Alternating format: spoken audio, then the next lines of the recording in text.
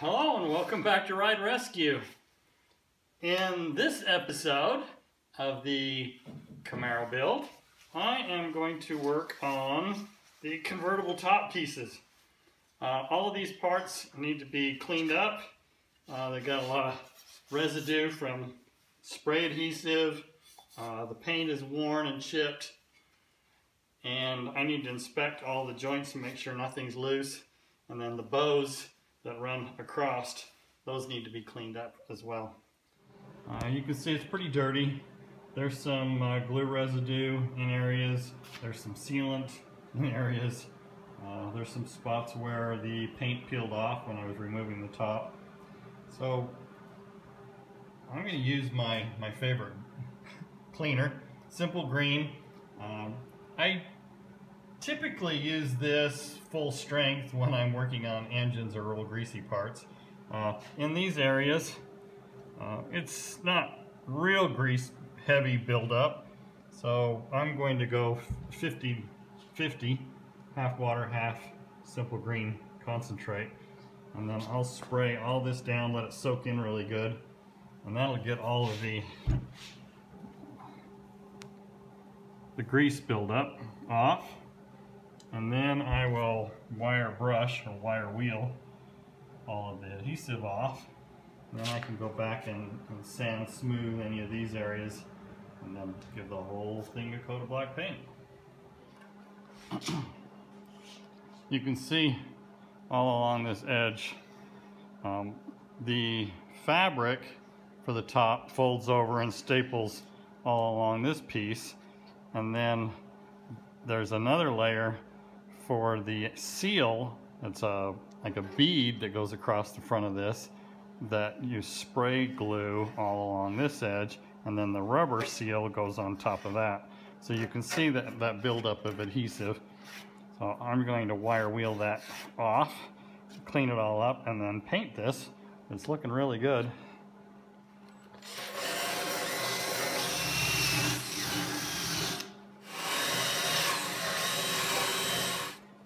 I've got it all wire brushed. Just clean it up. I've got some 320 sandpaper here.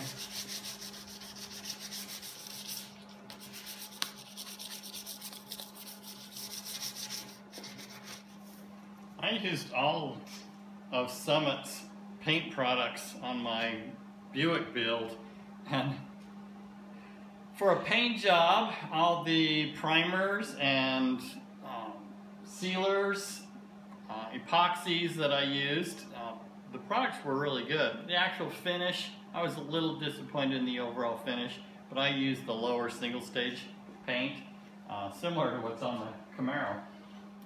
For washing up and primers, very happy with the Summit products.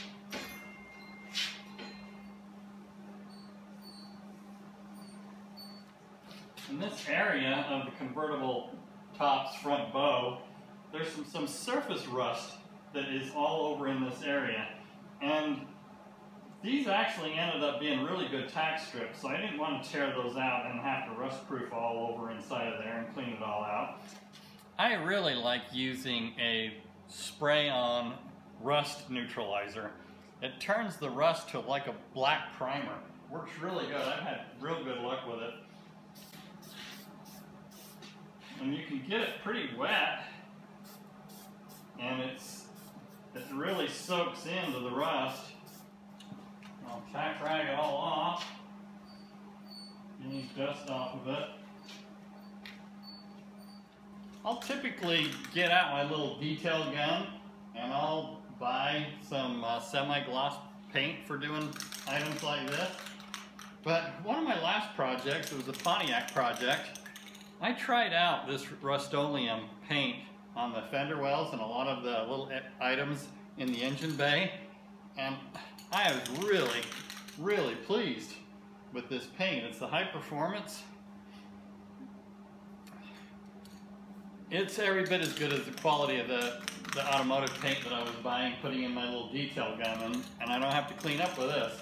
I just spray it on and put it away.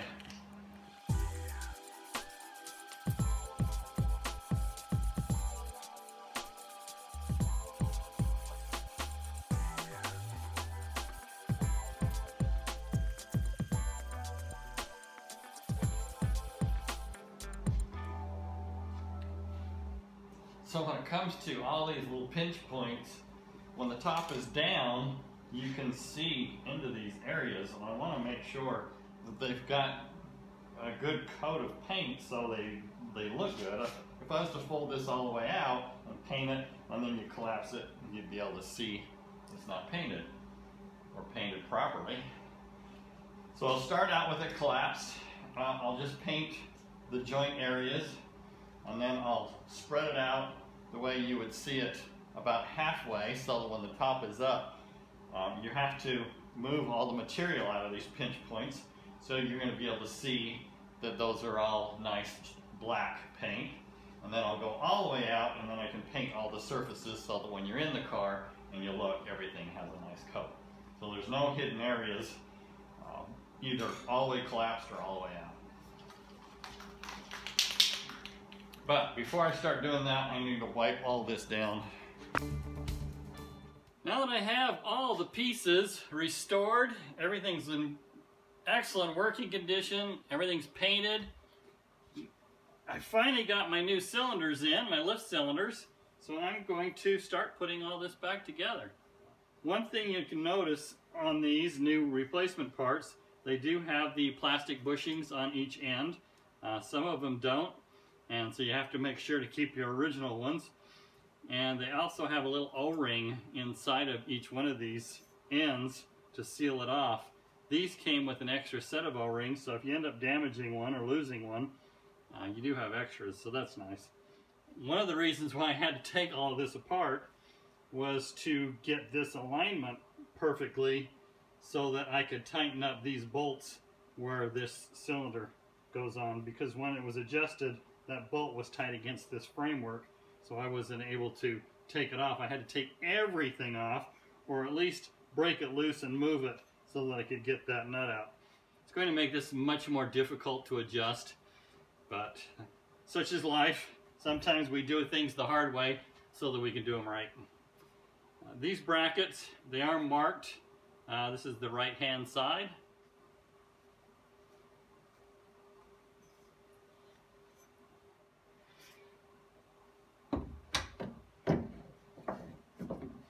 They do have to go up from underneath. I tried to take them down through the top and couldn't get things to line up. Before I get these in there too far, I'm going to put this top hose on. These fittings are aluminum, so you really want to be careful not to get them cross-threaded or tighten them down too much and strip them.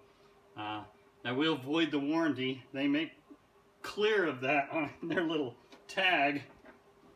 I'll make sure the O-ring is in there. So what I'm going to do now is I'm going to tighten these up and try to get them exactly where they were before. Luckily there's enough of a dirt residue and scuffing on the finish to know exactly where those came out of. And then hopefully that'll give me a really good starting point on where this all goes back together, so that I don't have so much trial and error and adjustment. So my plan is to get both sides in with the cylinders, and then I'm going to prime that pump, and I'm going to run them through full cycles and bleed all the air out to make sure everything is functioning properly before I start putting everything together, and then I end up having to take these back out. In order to get better access to refilling this, I'm going to pull this out. These are just little spring clips. So this is leaking a little bit as well. When it comes to filling these up, there's hydraulic fluid you can use, or according to the manufacturer of this pump, you can just use regular old Dexon transmission fluid. I happen to have that, and I don't have the hydraulic fluid. I've used Dexron in these for years, and I've never had any issues. To make it easier for me to load this, I put some transmission fluid in a bottle with a squeeze nipple on it. You definitely want to put the cork back in because I've had these just blow fluid all over the garage. Well, I have a little bit of an issue now. I don't have a switch to run this pump. So I'm going to have to rig up a little hot wire to run this pump up and down. Okay, we'll cycle this a little bit, and I don't know exactly which way is up and which way is down. Okay, one went up, so I've definitely got the up position. Now I'm blowing air, so I'll put in a little more fluid.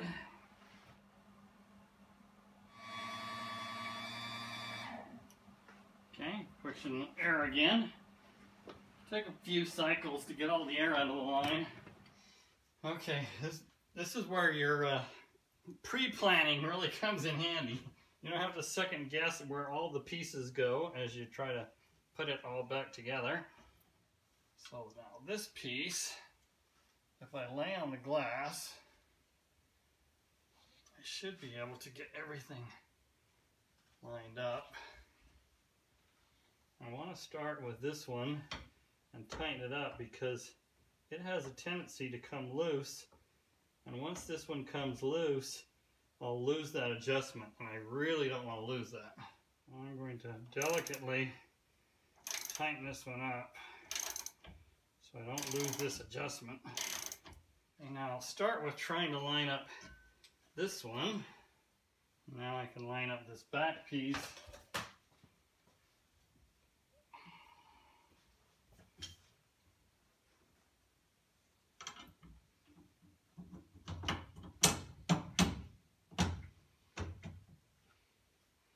Now I can tighten everything up. Everything's tight. I don't have any slack or slop. These bolts are shouldered, so that shouldn't be any fear of anything being over tightened. I'll put that other side on, and then we'll run it through a cycle and make sure everything works before I start putting everything else back together. I'm going to start with this front bow.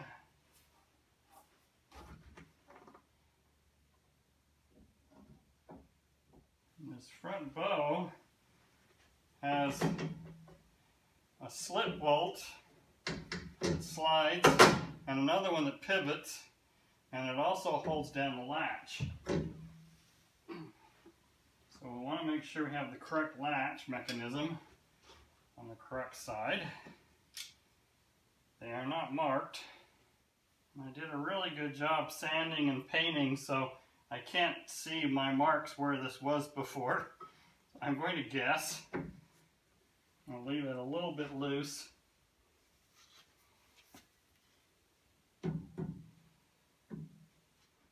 center bow has some rubber spacers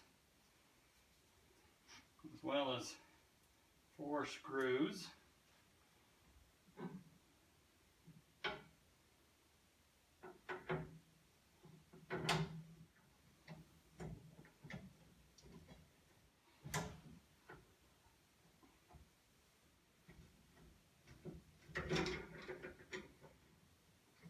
Now that locks in. This piece, you have to really be careful that it has holes. It has 2 holes, one that mounts on the frame and one that mounts to the cable that pulls across. So you want to make sure to get it on correctly so that that cable is screwing onto the correct side. You could mount it on this outside and turn this around. So you want to make sure it's on the right way.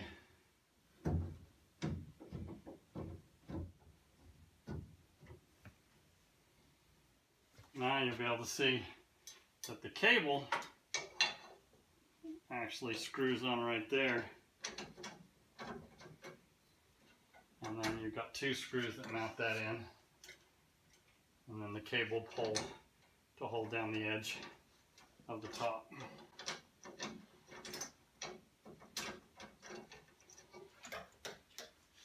So that cable will have to be fed in to the edges of the top material before everything is attached down. Okay, the only bow that's left is this back bow, and it pivots on this area.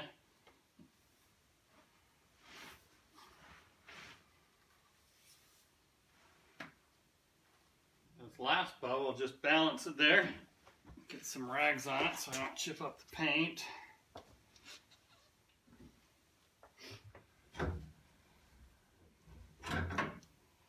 It's got another plastic spacer and a spring washer, and then a regular washer and a nut.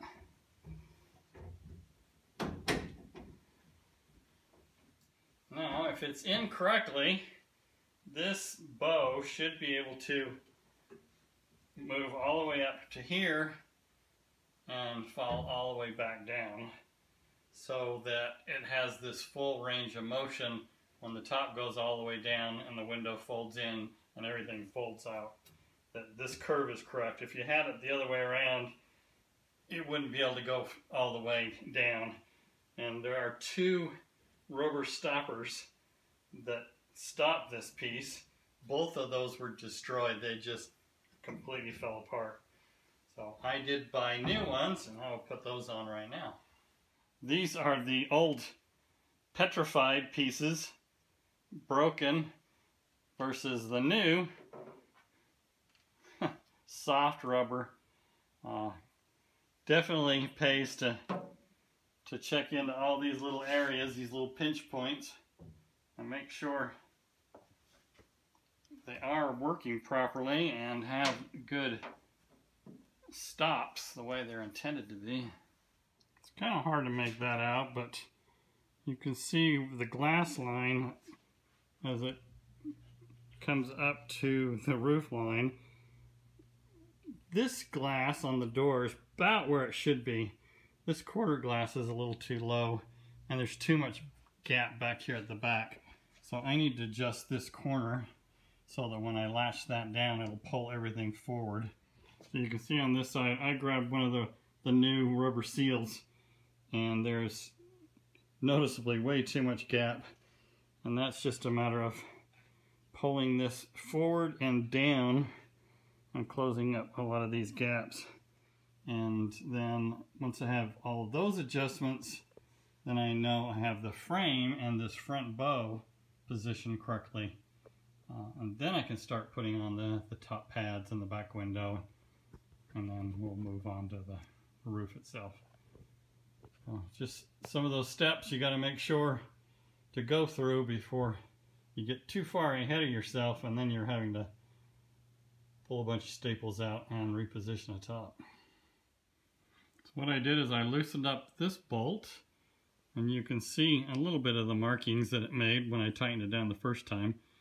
So I moved it forward a 1/4 inch or so, and by moving that forward, it moves the top bow back, which then pulls these back bows forward, and now I have a good seal on that rubber. And that's the distance that I want.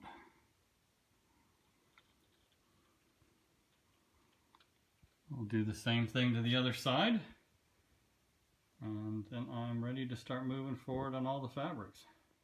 So I've pulled it forward on this side as well, and you can see on this adjustment I had to move it forward quite a ways, probably 1/2 inch or more.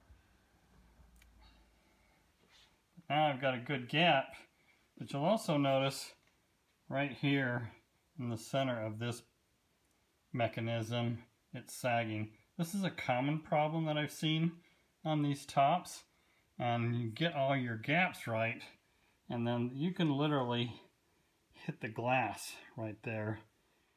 So now you can see I loosened up this screw, and by loosening that up, it allows that to actually raise.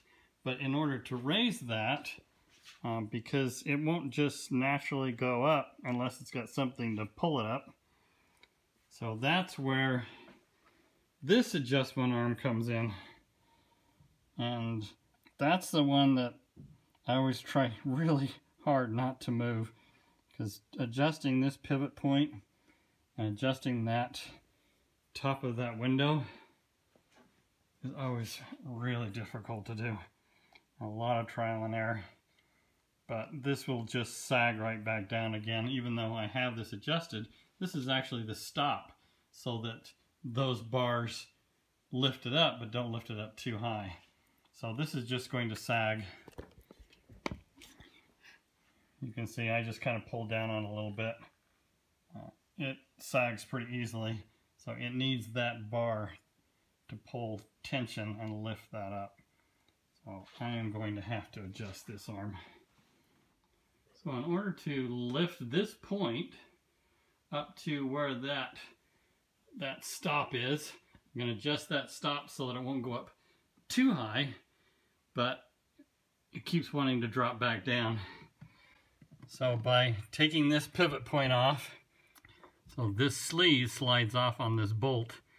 Once it comes out a ways, then you can see the ribs on this piece here. Just need to move this down a few ribs and then tighten it all back up. You can see now I've got some gap there. I should be able to loosen this up and run that down maybe 1/8 of an inch. And now put it all back together and tighten it up, and we'll try it again. Okay, I'm really happy with this gap now, and you can see it is really holding that firm against that stop. So there's no sag, and you can't even pull it down. Feels like a good consistent gap. I can adjust this down a little bit, but once you get the seals in here, it acts different. So I may have to adjust this position a little bit. And this gap seems a little wide, so I may have to take and move this whole area forward. That side is further forward against that glass, but it could just be a matter of adjusting this quarter glass too. So that's something I'm going to have to play around with a little bit before I get too far ahead of myself. But I would say if I adjust this quarter glass up just a little bit to match up with the door, and I'll bring this door glass up just a little, that will take this whole glass and push it up and back. So that'll close up some of this gap. I've got a couple of stops that go on the front here, but I want to make sure they don't interfere with any of the top and the material and the seal and everything. So this is a good place to stop. Feels good to have all the framework back together. Everything's restored. Everything's working properly. It's got a nice satin finish paint job on it. Thanks for tuning in. Appreciate you watching. If you would, give me a like. Leave me a comment. I'd love to hear from you. If you haven't already, please subscribe. Really appreciate it. It helps me build my channel. Thanks again for watching. Goodbye for now.